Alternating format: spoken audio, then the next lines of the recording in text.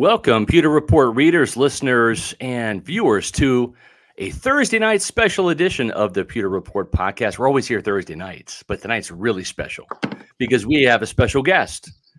We've had a couple Buccaneers on before. We've had Rachaad White. We've had Cody Mauch. We've had Luke Goedeke. Gosh, all these offensive guys. I'm a defensive guy here. What's going on? But we got the leader of the pack here. We've got Bucs offensive coordinator Dave Canales joining us tonight. The Pewter Report podcast, as always, energized by Celsius, the official energy drink of Pewter Report. Make Celsius your #1 pick. And I just bought some new Oasis Vibe today. It's fantastic. So without further ado, I'm Scott Reynolds, your host tonight, along with JC Allen from Pewter Report, and joining us from his new home in Tampa here is offensive coordinator Dave Canales. How you doing, Dave? We got a frozen Dave Canales. We have a frozen Dave Canales, yes. We had some connectivity issues here, and it looks like Coach is trying to reconnect with us. He's moving into a new house today, and he even agreed to join us on the podcast. We just spoke with him for a couple of minutes, and he's got 30 minutes for us tonight, so we're excited to have him on once he reconnects. In the meantime, though, you know, JC, Matt Matera and I, when we do the podcast on Mondays and Tuesdays, we always call Dave Canales the human Celsius, right? Yes. He's the human version of Celsius. And we certainly would be remiss if we didn't let everybody know that Celsius is the official energy drink of Pewter Report. Maybe we can get Coach Canales's internet connection to, maybe if you sprinkle some Celsius on it, it'll power up and work. But yeah, folks, I just bought at 7-Eleven 3 cans of the Oasis Vibe, which is the new sparkling prickly pear and lime flavor. It's absolutely awesome. And I'm actually drinking the lemon lime right now. That's brand new as well. Exactly. So I believe we have Coach Canales joining us here. He's going mobile. So let's bring Coach back here. Coach, how you doing? Yes, we got you. Okay, good. Sorry about that. Just moving into our new digs here, and just trying to figure out, the best situation for getting all this stuff. So exactly. Sorry about that. Yeah, no worries at all. We're excited to have you. We were just talking about how Matt Matera and I, we don't have like a nickname. We haven't given you a nickname, but we do call you the human Celsius because you're full of energy, man. You are all over the field. I don't know if you drink energy drinks or if you even have to, if it just comes naturally to you. Just coffee, good coffee in the morning. But I have been on Celsius lately. There we go. You're a Celsius man. Especially with the move. Yes. Just unpacking boxes, just making runs to the dump to get things out of the house. So we've been nonstop for the last couple of days. Well, that's great. I'm glad you're a Celsius drinker. Just so you know, Dave, you just moved into that new house. If you find some flavors that you like, you can buy them in bulk on Amazon. Use the subscribe and save to ship them right to your house. I just got a case of orange today, which is one of my favorites. So just a little tip there, Coach. But we appreciate your time. Thanks for joining us on the Pewter Report podcast tonight. Can we dive into some questions? Can we talk a little football tonight? Okay. Oh, great. All right, Coach.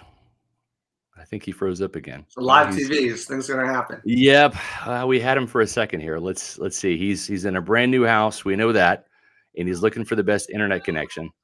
It was working for a second. We're just a minute away from talking about the quarterback battle. The use of play action this year. Todd Bowles working with him. So we're hopeful that Coach Canales can find that sweet spot in the house. Until then, JC and I will entertain you for a couple of minutes here until Coach. Okay, let's try Coach Canales one more time here. Hey, Coach, how are you? Coach, can you hear us? Coach, are you there? Buffering. We're buffering. Yep. Coach, can you hear us? We got him back. We got you back. Can you hear us? I think he's trying to find that right spot in his house that has the perfect cell signal. Coach, are you there? Can you hear us? I'm dancing around the house a little bit here, trying to find Good service. Find the best reception. Okay, can you hear us, Coach? I don't know if you can hear us, JC. You might want to text Coach and let him know that we can see him. But I'm not sure if you can hear us. Okay. Maybe that'll pop up on his screen there. So bear with us tonight, folks. Sometimes this happens, and certainly with Coach Canales moving into his new house, you know, it's understandable that where Richard says that he moved into John Ledyard's old home. No, not to our knowledge. But listen, we were fortunate enough to get Coach even in the off season here, because this is certainly during the vacation time. We'll see if we can get him back here. All right, Coach, can you hear us now? Coach, can you hear us? Let's try one more time to back out. Coach, can you hear us?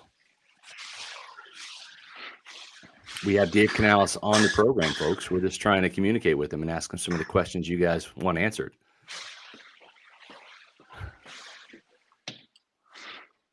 Coach, can you hear us? As you can see, we're getting the tour of Coach Canales' new home. It looks like a new house. He's got plenty of room.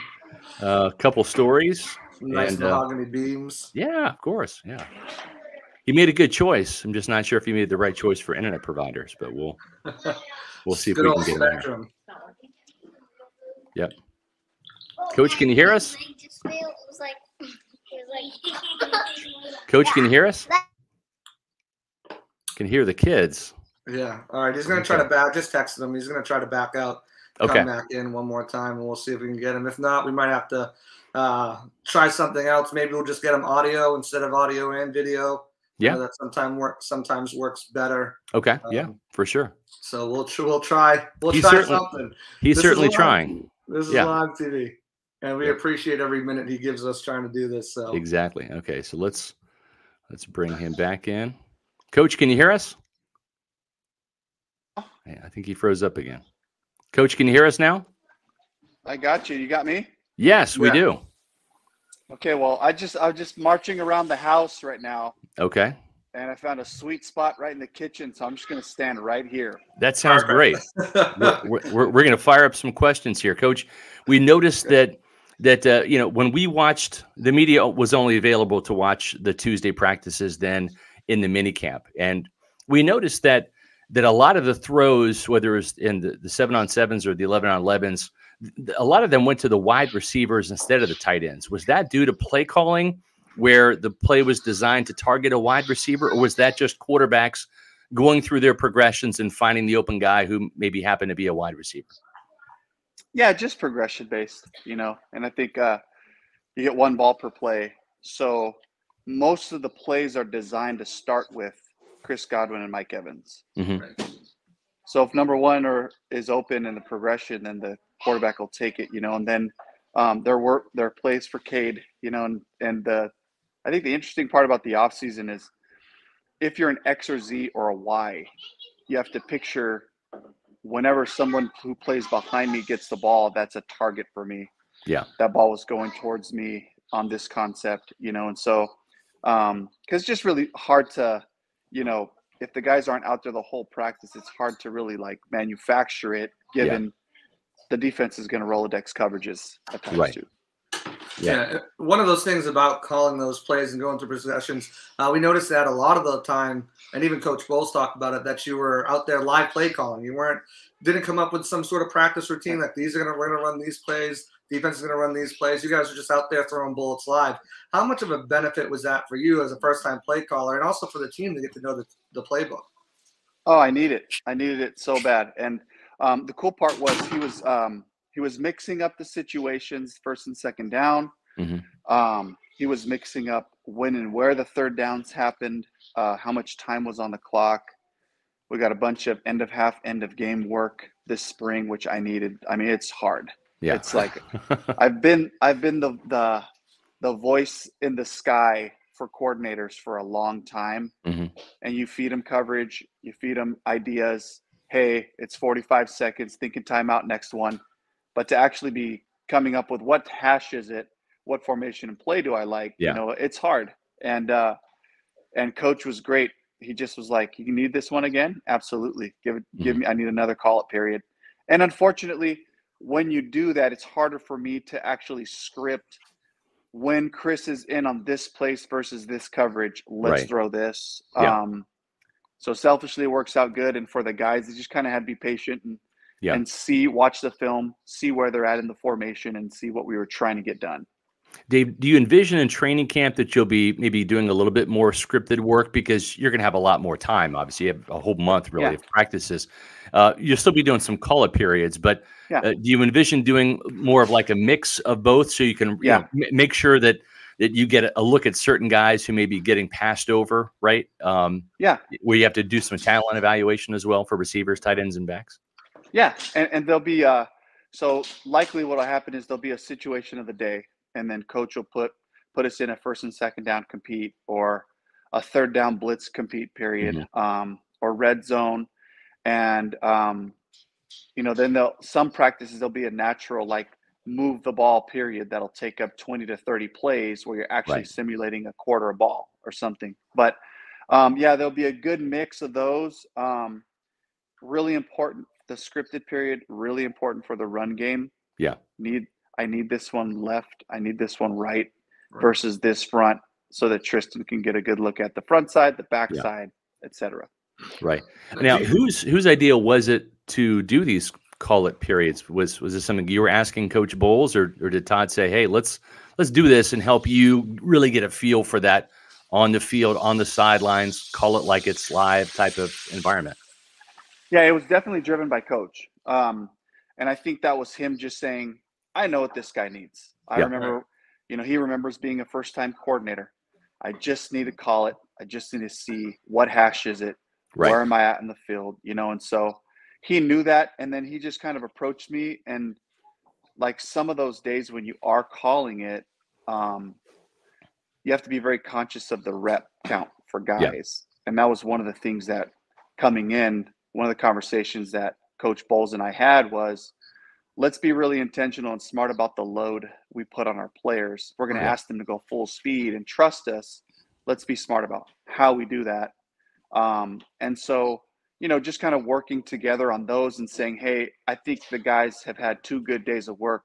Let's script it tomorrow so we can slow it down, substitute, and be really intentional with the reps. Now, when you're calling plays in the season, are you going to do it from the sideline, or do you plan on being up in the booth? What's your game plan for attack there? Yeah, definitely sideline. I'm going to be really heavily involved with the quarterback, especially year one. And Thad's doing a fantastic job. Not a knock on him. I know what I want, what I need to get out of our quarterbacks. So being down there, being able to watch the series with those guys from the bench, being able to make those adjustments, and also just get a feel for who these guys are under live stress, because personalities come out, guys respond to stress in different ways, and just being able to understand what they need from me to help them get back focused, get back on track, and then take the next series. All that's going to be really important for me to be down there. Coach, in watching you out there at even the rookie minicamp, running around with quarterbacks that weren't going to be on your team, but giving those guys a couple of days of Dave Canales, right? And the full-on coaching that that you're going to do. I've just been so impressed with how hands-on you are. Here you're an offensive coordinator, and you're the guy, not some lackey, not some assistant out there, or some offensive quality control guy, moving the nets and getting the drills positioned the way that you want them to be.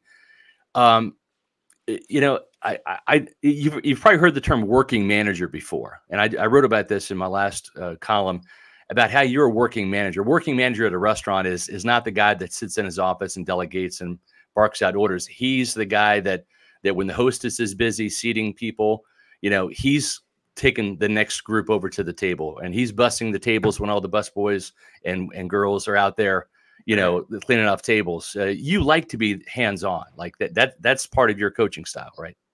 Oh, absolutely. And, my dad's a pastor of a church in Los Angeles. He retired. My older brother took over, and the messaging we always got was he'd walk around and you'd see him. He'd pick up the trash. He'd he'd empty a can out. And he would always say, never ask somebody to do something you wouldn't do. And so a lot of what I'm doing right now is I'm teaching our equipment guys, here's where I want this for this drill. Mm-hmm. Here's how I would like this. I'm teaching Thad. Yeah. Here's how we do this. Here's how we present this drill to them, give them different visual stimuli.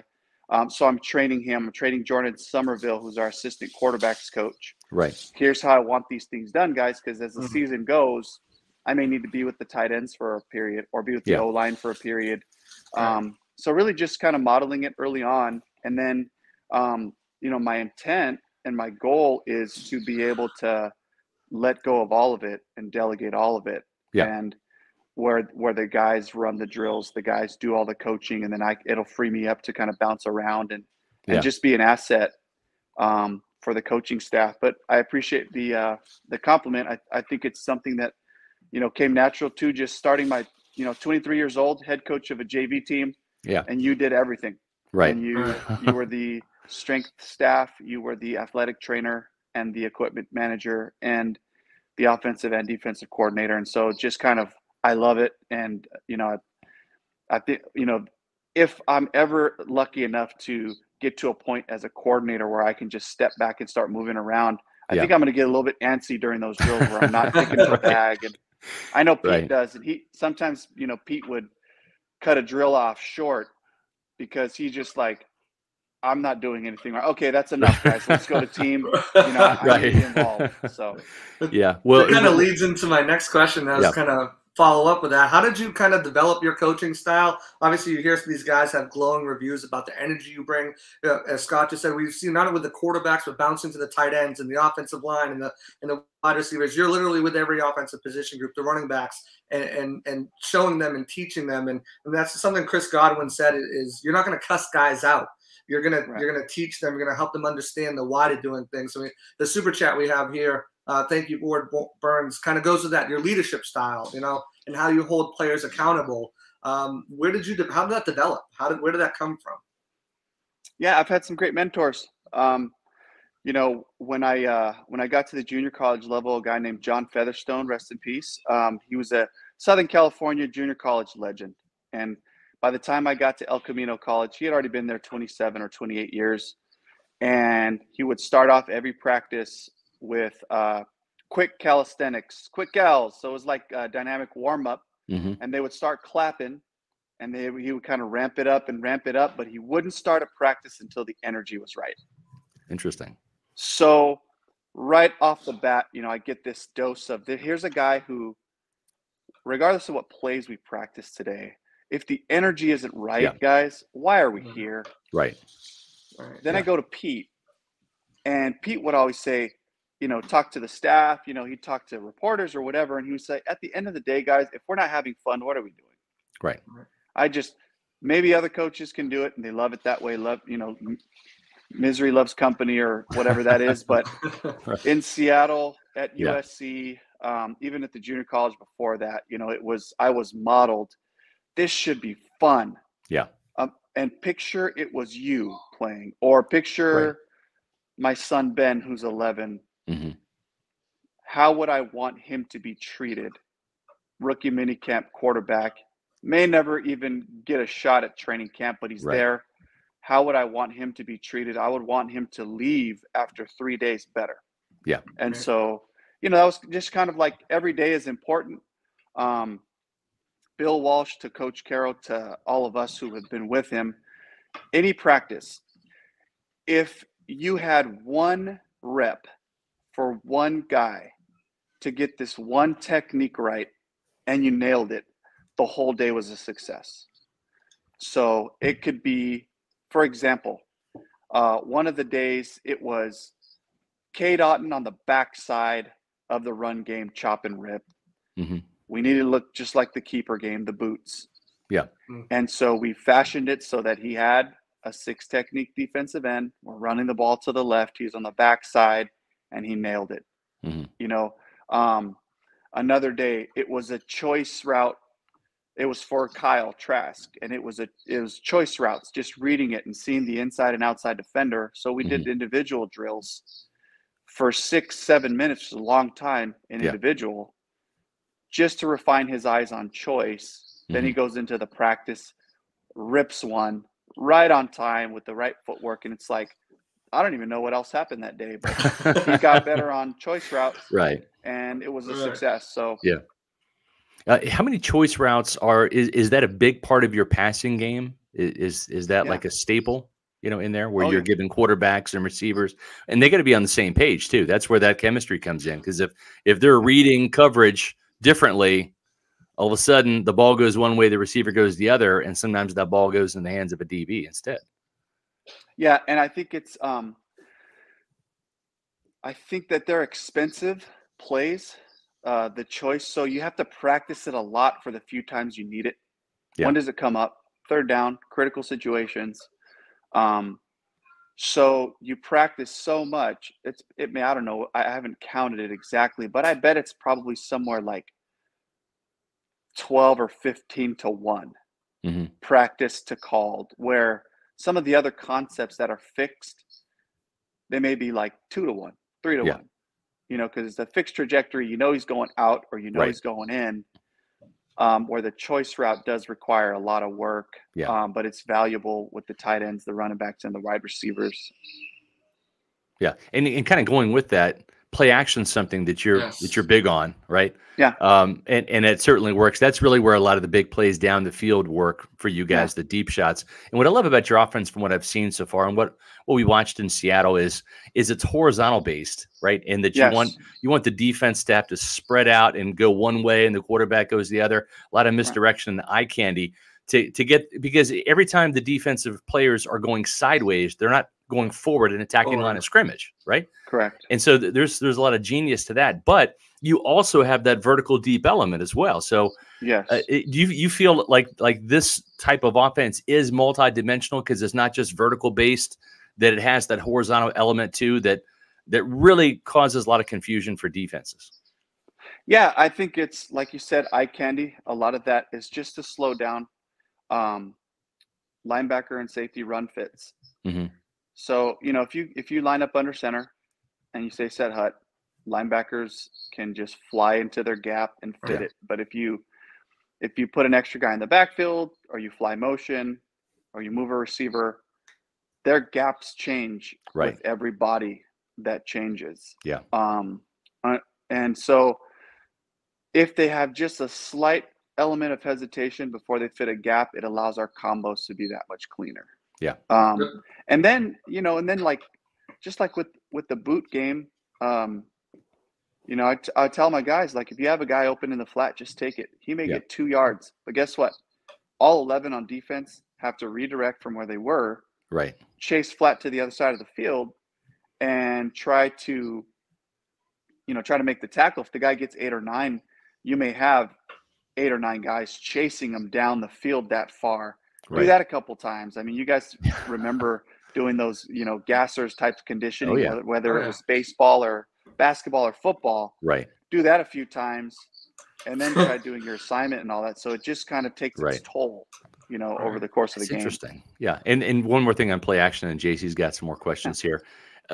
Philosophically speaking, what percentage of the time do you like to use play action? Honestly, I would say you're going to probably get 3 to 5 great play action shots a game. That's out of 60 some odd plays. Yeah.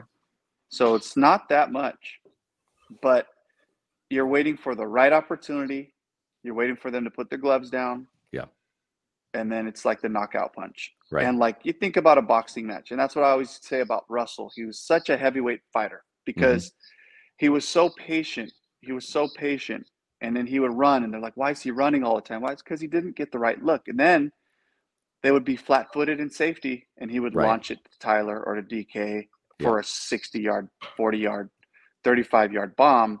Right. And it was like a heavyweight fight. How many real knockout punches happen? 3 to 5? Yeah, it's about it. It's not haymaker after haymaker. It's like, you're on the card, you're on the card, you're on the card. He made a mistake. Boom, he goes to the ground. Did he get up? Right. So that's the feel of it. That's the why behind the tempo. That's the why behind just the run game. you know, and being able to play to our strengths, keep the defense on the sideline, let them rest. We're running the Keep ball. your defense on the sidelines. Right? Yes. That's music we're running to the Todd Bolt's ball. ears. It's quick completions. Yeah. You know, it's quick completion. Don't get tired. Throw that flat again. Right. Throw that flat again. The clock's ticking. The defense is sitting there. The runs slowly. Okay. They're starting to inch up. Mm-hmm. Somebody tell me, okay, we're ready. And then boom, you try to hit them that way. So as far as, you know, with your offense, there's play action, a lot of pre-snap movement we've seen so far, guys, and you mentioned it, you know, putting them into it's a different change the defense has to account for and has to set a different way. How much are you going to use that pre-snap motion when the regular season comes? And not only that, as well as pre-snap motion, you just kind of mentioned up tempo. How often do you plan on, obviously games will dictate that, but is that going to be a big part of your playbook as far as pre-snap, up tempo, play action, and just your offensive philosophy overall? Yeah, tempo will always be a big part of it. And the reason is it's just it reduces the defense to what they can do. Yeah. They just can't get to really specific calls. Right. When, you know, you're right on the ball. You're right back on the ball on 12 personnel or 11, whether it's first to second or second to third, especially second to third, where a lot of times they'll do a full hockey subline, you know, Right. and bring the big boys out, get the fast guys out there, plus two more DBs. Right. So all you got to do is catch them once, and they're in their basic package. You're running a simple play versus a simple coverage. Makes football easier for your quarterback, makes it easier for the skill players. And then if you catch them off guard one time when they're trying to sub, you can take advantage of free plays, snap it while they're trying to get off or on the field. Right. It happens every once in a while. It doesn't happen a lot because they'll usually hold the subs. They see us going fast. Mm-hmm. But, you know, it just keeps them from being really tailor-made to what you're trying to do. So it gets them out of, you know, and their players is studying these reports, and they said when this formation comes and the guy is 6 inches outside the numbers and the tight end is off and the back's looking to the left, it's this play. Yeah. They can't do that. Right. If you go fast. If you go fast, they're just like, hold on, what did you say? What was the call again? Said hut. You know, and so you take them out of players' mind. Yeah, that's good stuff.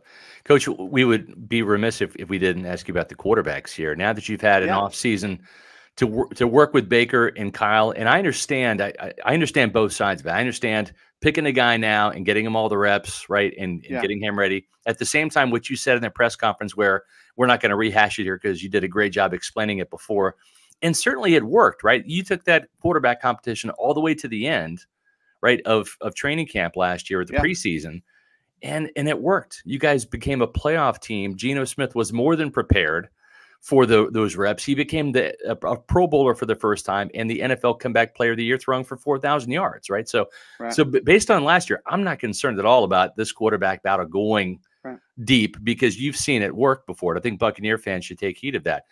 But what have you seen from Baker Mayfield and Kyle Trask in terms of what is Baker's strength and weakness right now, and what is Kyle's strength and weakness, understanding that any perceived weakness can be improved and turned into a strength during training camp in the preseason. But what do you see from both quarterbacks in that perspective right now?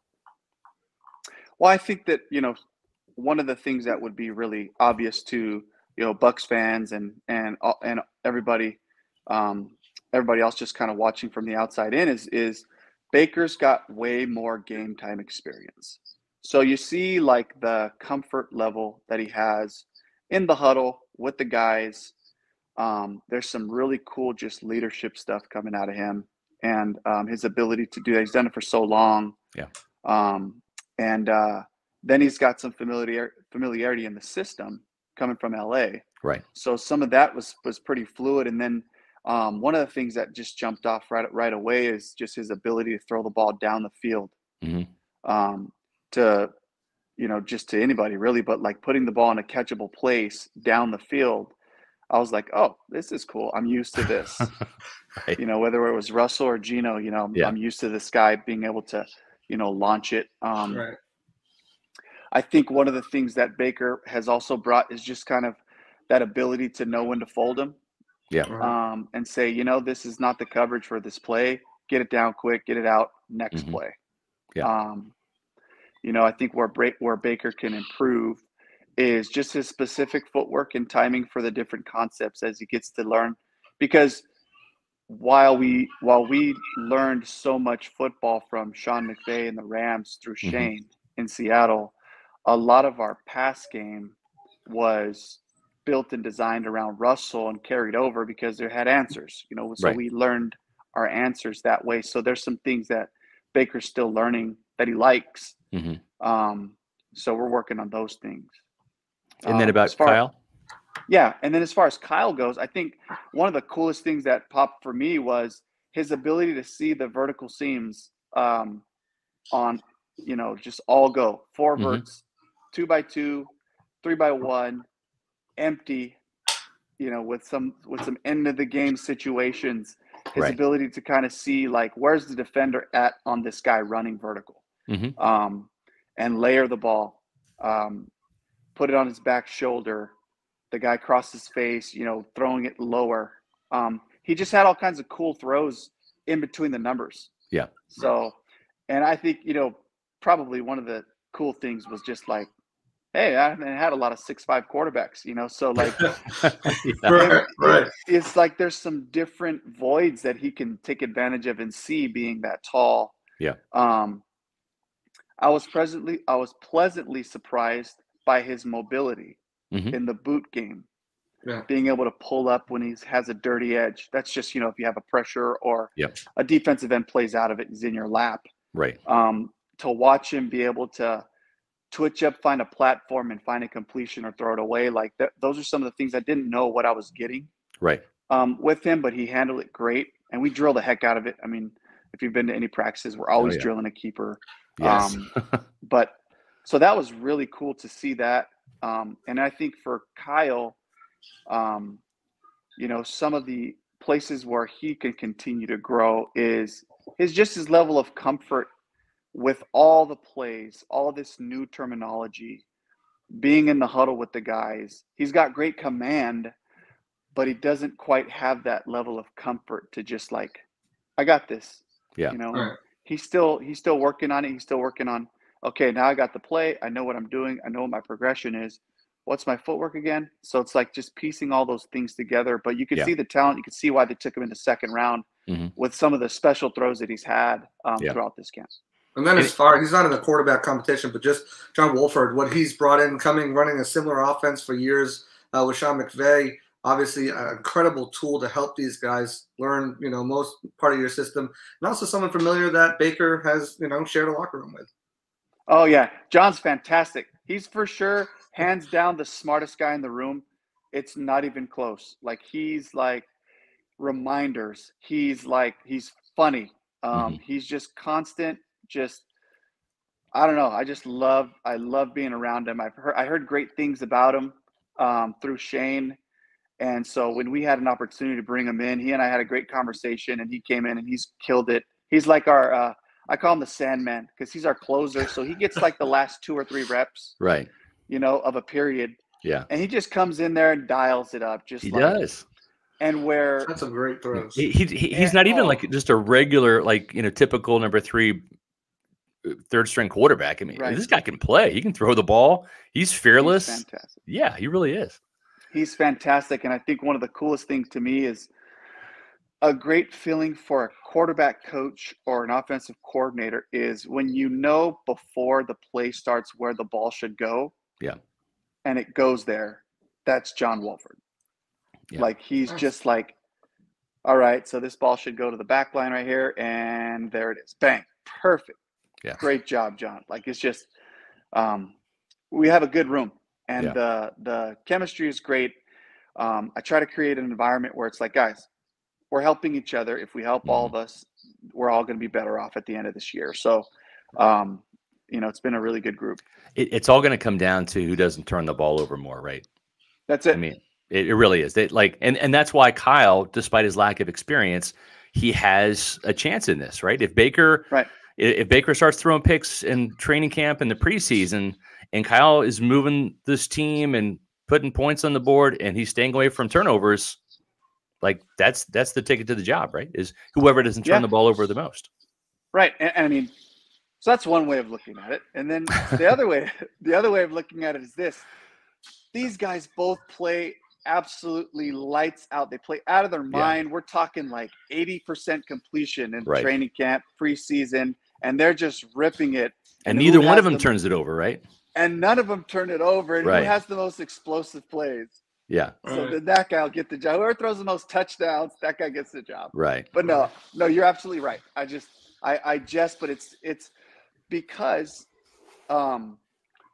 not that Russell was ever competing for his job, but like when Geno was playing behind him, Geno was in the high 70s, 80s completing the ball, and he was throwing the ball down the field, and Russ would have slight edge because he'd throw a few more touchdowns. And it was like, here's two guys playing ball the right way. Yeah. One guy knows these players, the starters, a little bit better. He's getting a few more touchdowns. And it's like, that's my highest hope is I can create two guys who are playing their butts off.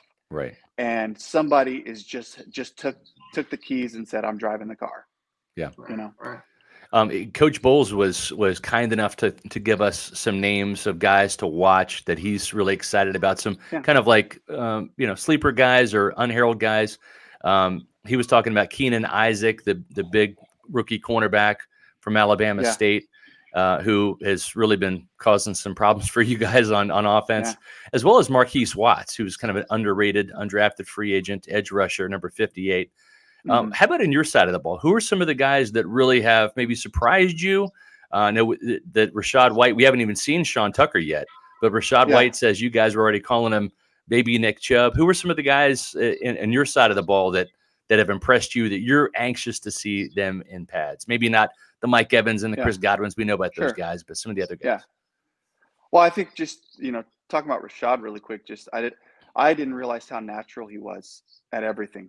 So he's, out being around Marshawn, like Marshawn would come out there and run, skinny posts and outs in pregame every once in a while. Yeah. And just to kind of like sharpen his route tree. And you just watch his flexibility. He tracks it, catches it easy, and you just go, wow, if he wanted to be a receiver, like he could slim down or not and probably be a receiver here too. But Rachaad, just his feel in the screen game, his patience in the run game, the natural ability, the way he catches the ball down the field, short. He's got wiggle at the top. I don't know. I think he's a fantastic talent.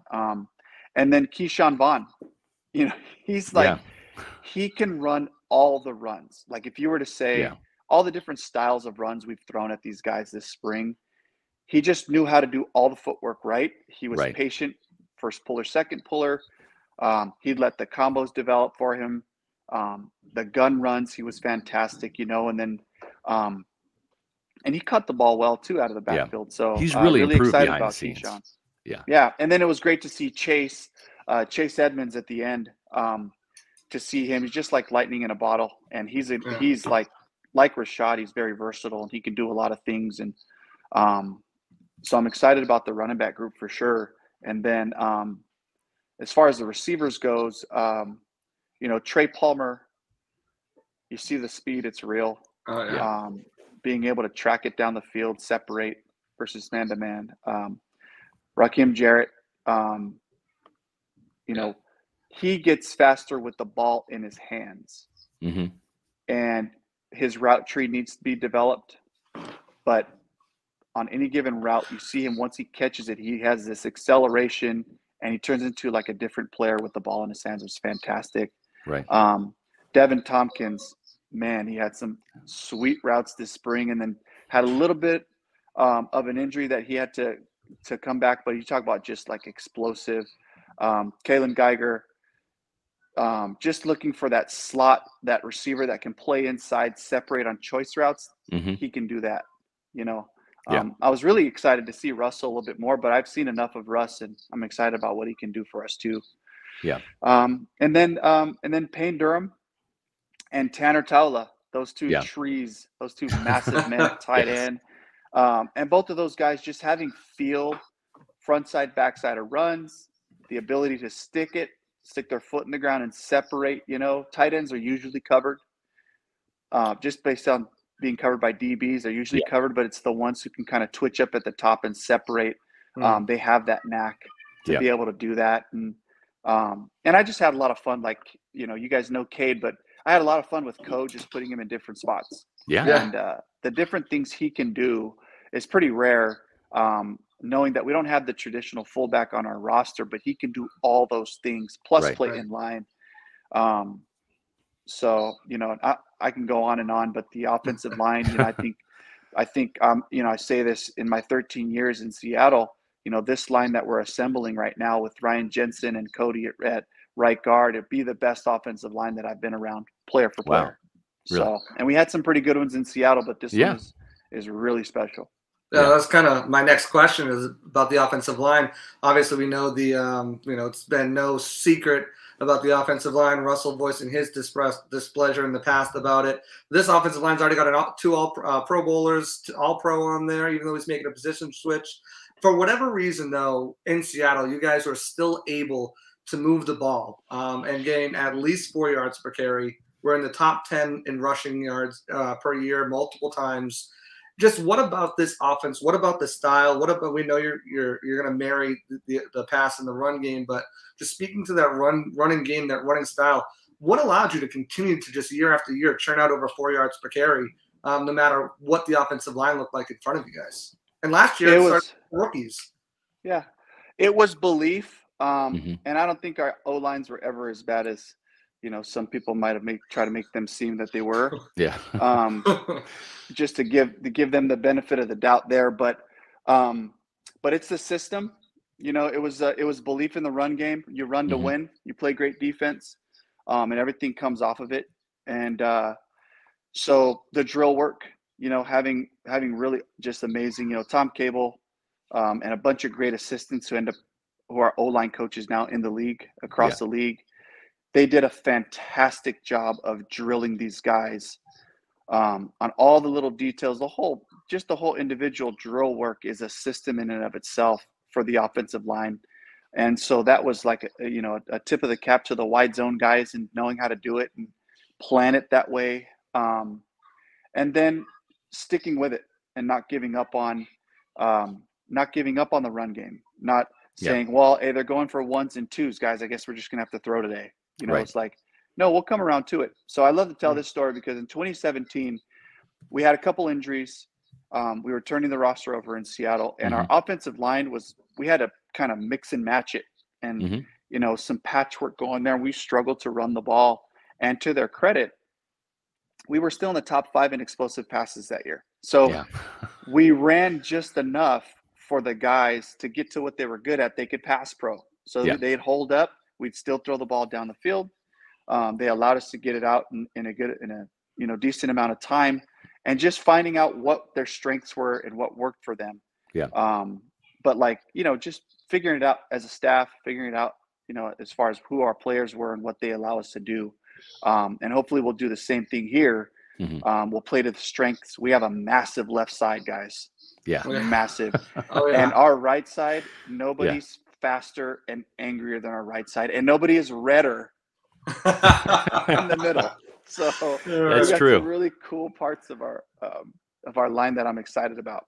Yep, Coach. We really appreciate your time tonight. We've gone a little overtime just because it's been so much fun. I just looked at the clock. I owed you too, man. I'm dancing around the house trying to find a good Wi-Fi. Well, we had to audible. The good news is we got to the right play. Trying to hide a little bit of the chaos. We saw, it's a beautiful home. So we audibled. We got to the right play. We got you here, Coach. If we could, JC's got one more question, then I've got one more, and then we'll let you get out of here. Is that okay? Yeah. All right, JC, awesome. Take it away. Yeah. So my question really is, you've talked about top 5 in explosive plays. You've used other stats in this interview so far as well. How much do analytics and stats, EPA, all these different new age kind of analytics, how much do they play into your game as an offensive coordinator? How much do you rely on them and utilize them to go out and make choices when you're calling plays? Yeah. Say hi to my wife, by the way. There's Lizzie. Hi, Lizzie. Hi, Lizzie. How are you? We'll come help you. Let us know. Analytics big. So if you're not using advanced stats and analytics, you're missing it. And we have some great stuff from our video department. And we don't have an analytics department, but we have groups of people in scouting and groups of people in video that provide us with these stats that we know what we're looking for. So we ask for. They come with the cut up. They come with video that you can see this evidence. But what it does, same thing with the combine, it allows you to cover the outliers really quickly. So it shows you this is really good, this is really bad. Yeah. The part in the middle is where it doesn't help you as much, because that's the part that's like, hey, these are all about average numbers. You got to dig in, watch the film, decide what's best, decide what to do and what to stay away from. But it's those outliers of, say, for example, let's just say 11 personnel shotgun runs are averaging 1.6 yards per carry against this defense. Hey, guys, we're not running 11 personnel shotgun runs this week.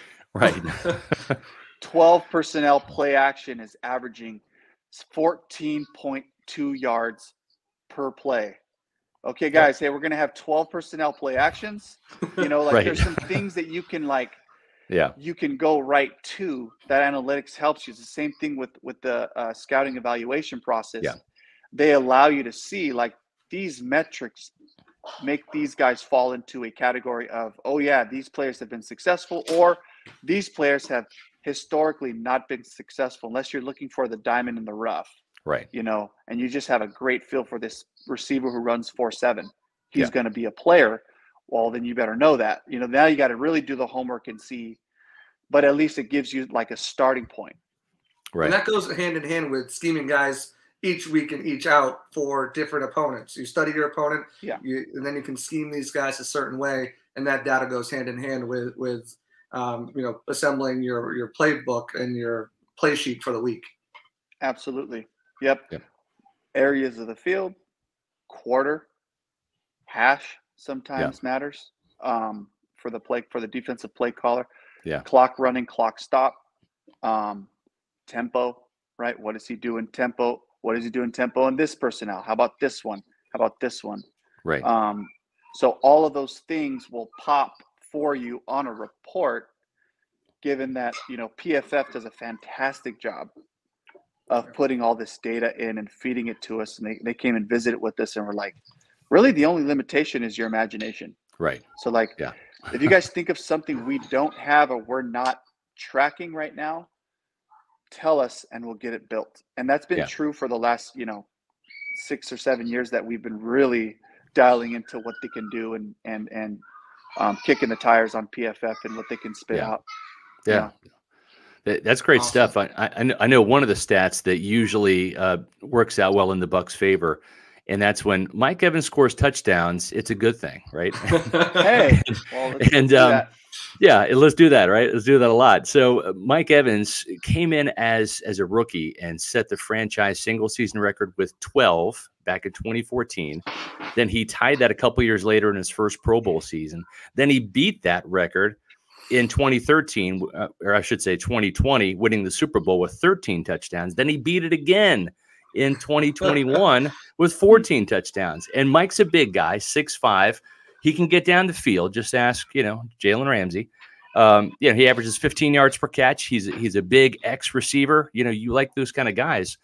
But he does so much damage in and around the goal line. He has so many touchdowns from inside the 5-yard line, whether it's a big wide receiver screen on the 2-yard line where he catches the ball and literally falls forward when he's 6'5" and scores a touchdown, or you can see the fade here. That was in week 1 against Diggs, who's a damn good corner back there in Dallas. I got to think that for whatever reason, I don't know why Tom Brady, Byron Leftwich went away from it last year, but that was last year. I got to think that you're salivating to use a big-time red zone weapon like that, not even in the 20-yard line in, but in the 5-yard line in, right? Oh, absolutely. And so, and that's, you know, that was like week 1 or week 2 on the job. Brad and I flew out, sat down. Okay, let's watch like the last 5 or 6 years of Mike Evans, Chris Godwin, and let's just like start just wrapping our brains around how to use these guys. And then after that, we just, couldn't help it. So we just said, now let's just watch all career touchdowns by Mike Evans. So back shoulder. Those are fun projects. And so again, that's the starting point. Like you start your passing game number 1 in progression. Where's Mike? Where's Chris? Yeah. Everybody else will get their touches. It's happened for years that way. Right. But that's the way you have to build it, and if the defense cooperates, that ball will go there a lot. There's some different things and different ways that we can try to ensure number 1 progression gets the ball, without giving too much information. But there's just things you can do, to where he's not just sitting, on the single side of a 3-by-1 formation at X, and expecting him to just physically win all the time. There's things you can do. So it's funny. He said to Rachaad White, we spoke to him the other day at the end of minicamp, and he said, Mike comes off the field and says, I haven't been open like this in years. And then just speaking to him at the gala, he's like, I'm so excited to be able to play in the slot more, play everywhere. And you just get the sense all these guys are so energized by your presence in the building. And if you don't know that, you should definitely know that. You can feel the buzz in there. You can feel the buzz with the fan base as well. But, I mean, he's running off the side. I haven't been open like this in years. Yeah. And, you just look at what this offense will do to Chris and Mike. You just look no further than what DK and Tyler did last year, right? Yeah, and that tandem, that duo up there, it doesn't get any faster or any bigger. Yeah. And with our group, it's like, what's the edge if we're comparing the two? These two guys are absolute dominant pass catchers. They attack it. They go to it. The range, Mike, no one's got range like Mike. Yeah. And to be able to catch the ball on any platform, adjust quickly, and Chris, like, who makes tougher catches than Chris with people all over his back? And so I'm really excited about what they bring and to be able to see that come to life too. Well, Coach, we've been excited to have you on the Pewter Report podcast tonight. We got through the technical issues. You delivered like you do every day at the Advent Health Training Center for the players. It's been an absolute pleasure covering you already. We're excited to see. I think the fans should be excited to see training camp too, because we've got the sneak peek. And you've done some stuff with JC and I, Matt Matera. We're sitting there going, holy smokes, just watching some of the formations and motions that you guys have. It's going to be a fun training camp. We're excited to cover you, and thank you so much for joining us tonight on the Pewter Report podcast. Well, I appreciate it. I appreciate the encouragement. It means a lot. You guys have been around and watched the Bucs, so hopefully we can just do our part to keep this storied tradition playing good football, and so I really, again, thanks for having me on there. And, just every time I have conversations like this and I get to hear you guys seeing it, you've watched the Bucs for so long, it just really allows me to kind of see, okay, what am I hearing? What are the things that we're doing well? And what are the things we need to improve upon? And so, I don't mind the fair criticism as well. And sure. And I'm excited. I'm excited about this season and just the interactions that we're going to be able to have to help educate Bucs fans on what they're looking at and what we're trying to get done. Absolutely. You educate the heck out of us during your press conferences, man. And we'll always be honest with you. We're going to give you fair criticism as well. And we're excited to cover your first season. We'd love to have you back on, Coach, maybe sometime during training camp before the season starts. Yeah, would love to. Absolutely. Awesome. Coach Canales, appreciate your time. Thanks for joining us on the Pewter Report podcast. All right. Thanks, guys. Thanks, Coach. Wow. Wow.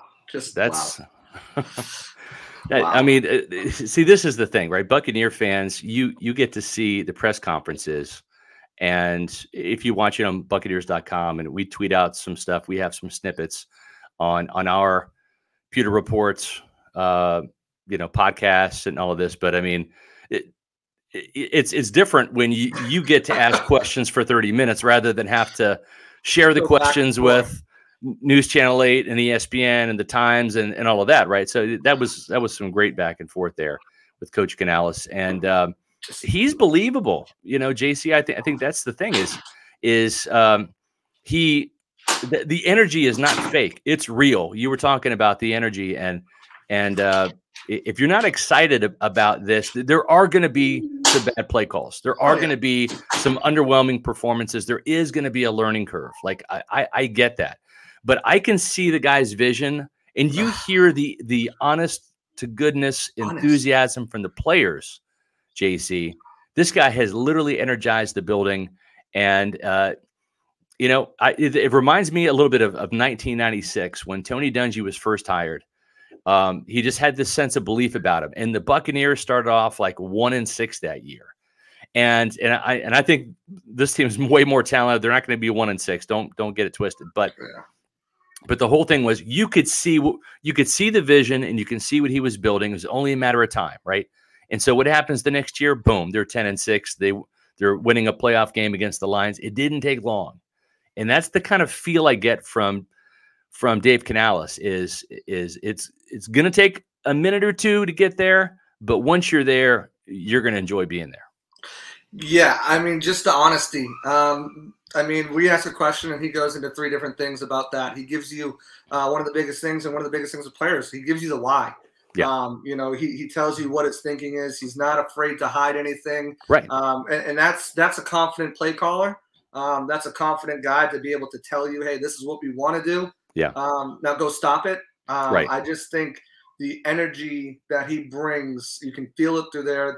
The ability to relay his message, relay what he wants, what he expects out of his players, his ability to connect just even with us. I mean, here on a 30-minute podcast when we're just firing out questions about football, you know, you can tell that he really loves the game of football. I think it's so funny. I forget who said it on Twitter, but at 8 o'clock, Bucs fans will be ready to run through a brick wall. Yeah, I think if you guys are listening to this podcast and you don't feel that way for this coach, there's something wrong with you. But it's the night and day difference from last year. I don't want to dwell on last year a little bit. Sure. I know you guys got my question there. So I'm trying to keep a straight face, but you know, I'm really excited, and part of the reason why we know Bowles is going to have a good defense. Right. Scott. We know that.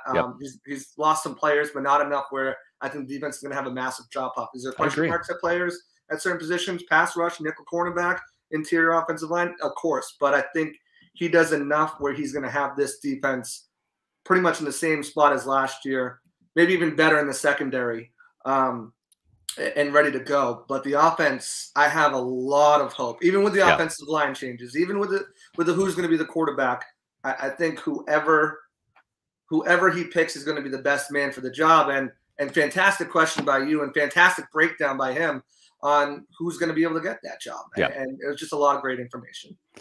Really was, and it's always great talking to Dave Canales. I mean, his press conferences, they're a breath of fresh air, folks. I mean, this is some detailed stuff that you don't get from every assistant, certainly not from every coordinator. So we're just as lucky as you are to have the download of information. And golly, if the walk is as good as the talk, you marry this offense with the conception of it, what it could be, with what Todd Bowles' defense will be.